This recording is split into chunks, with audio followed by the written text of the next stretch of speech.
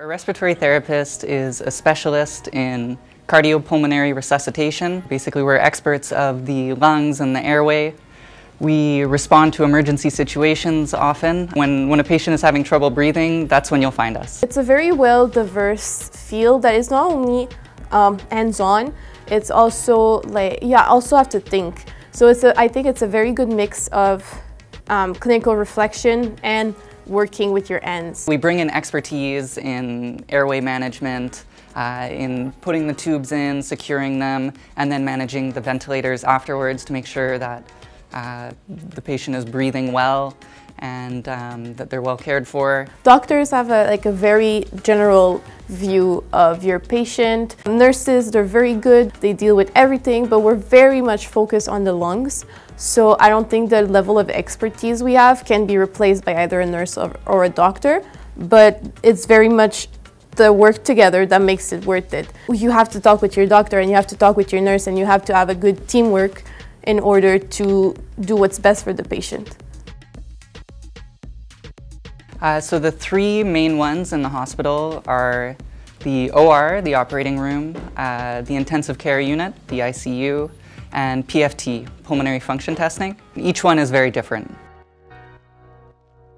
So intubation is when we put a breathing tube into somebody's trachea, and then afterwards we're securing the tube to the patient's face. We're putting them on the ventilator, making sure that air is going in and out, the patient is breathing and that they're okay. Also, we respond to pediatric code pinks, so a cardiac arrest when a baby is born. We'll be there as well to secure the airway, make sure the baby's breathing and okay. And then pulmonary function testing, that's completely just done by RTs. We're the ones that manage the computers and the equipment that the patient's breathing into. Anesthesia machines as well. We help the patient breathe while they're asleep for the surgery and control how much medication they're getting to keep them asleep. You need someone who loves science and all the weird healthcare show. If you watch Grey's Anatomy and you were interested, well, real life's better. So I would say someone that wants a dynamic work environment, that they're on their feet, they're moving around, they're working with people all the time. So you can really get what you want in this field. So if you're somebody who really likes routine, you can find something that's routine. So let's say you're in function testing, you will do the same test over and over again.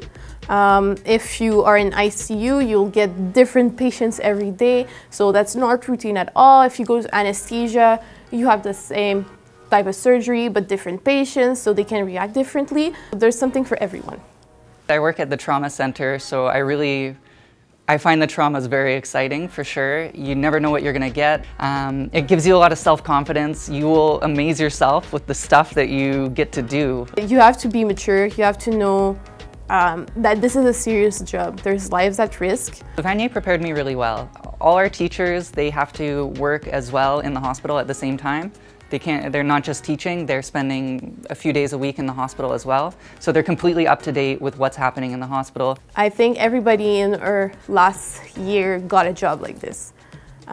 It's very easy because there's a need for them, not only in the English sector, but also in the French sector. RTs are needed everywhere.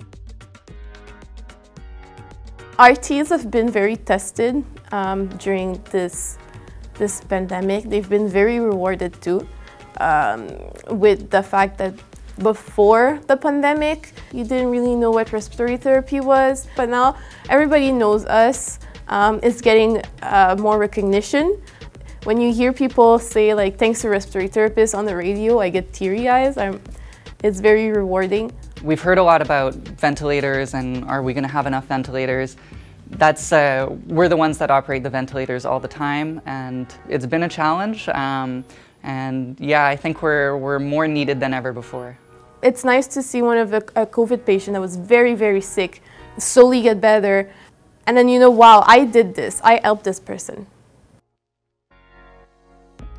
Personally, I didn't know ResCare existed.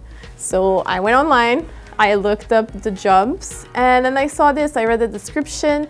It seemed very interesting, yet I was like, why did we never hear of it? I'm someone who loves to talk to people. I'm someone who loves to take care of people. I'm someone who likes to do with my hands.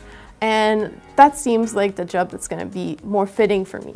I thought, okay, I need a good job now, I need a serious career, and so I came to Vanier, and it's a good program, 3 years only. In your 3rd year, you're already in the hospital, sort of getting that experience, and I love it. So yeah, I would definitely say it's a good option. Even if it gets challenging, it's kind of rewarding at the end when you see your patient extubating, smiling with their family. It always gets to me. You get to feel like you're really making a difference when you're helping a patient, and when they you know, maybe you're seeing somebody on what could be the worst day of their life, and you're there to help them and to help them get through that. And that's a really rewarding feeling. Yeah, I think it's the instant gratification that you get from helping people and just giving them a treatment that can seem very simple, like giving some Ventolin. But then after that, you can see that they're breathing better and they can talk to you. It's the patient interaction that you get from it. But the way that we get to recognize this profession is by promoting it, is by trying it out. And honestly, you wouldn't regret it. If you look at it and you see yourself in the description, if you listen to this video and you're like, yes, I like that, this is me, just do it, you'll like it.